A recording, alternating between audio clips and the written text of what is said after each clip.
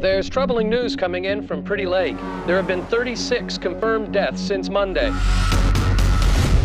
In this small town, there's a random disease outbreak. Because of this disease, the town is put in quarantine. There has been a frustrating lack of new information. All of the remaining survivors are left trying to figure out where this disease came from and why nobody under the age of 22 has been affected. It's been confirmed that the disease is accelerating.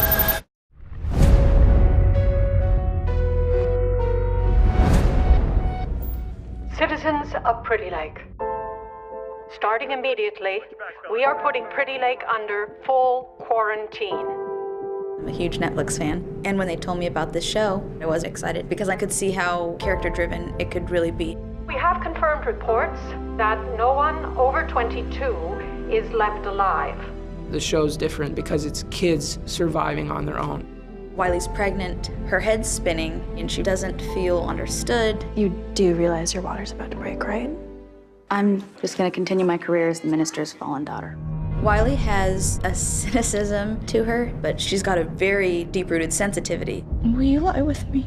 We're all figuring out what we're gonna do next and how we're gonna save ourselves. Listen up! We get everybody over the age of 12 helping with these bodies. These characters all experience this intense loss. It's a little bit of Lord of the Flies taking place. They're forced to be in this situation, and it gets darker and darker as the show progresses. I've been deep inside the government computers, talking about keeping us quarantined for as long as it takes. We have to leave Pretty Lake.